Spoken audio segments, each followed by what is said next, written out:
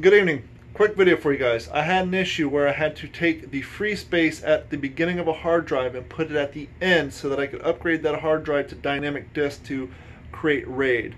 There was an issue, and when I put the hard drive back in my machine, it was a Windows 10, it would not boot. It said it needed to be repaired. Loaded a Windows 10 CD, did repair, could not fix it. So out of desperation, I was just going to reload Windows. I put my Windows 10 CD in, went to type the key code in, and realized it was a Windows 7 professional key code.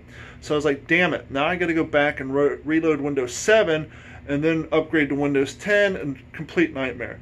So I did it. I put the Windows 7 CD in, and I figured, you know what the hell? This thing had Windows 7 on it. We upgraded it to 10. Hit the repair on the Windows 7. It said it found startup problems. Would I like to fix it? Hit yes.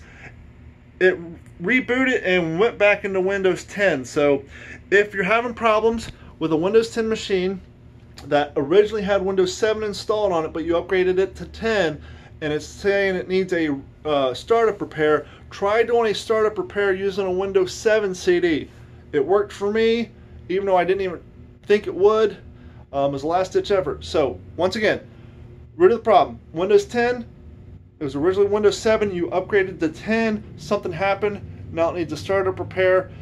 It won't work with a Windows 10 installer. Try a Windows 7 CD or a Windows 7 installer. Try to startup repair. It worked for me. Good luck.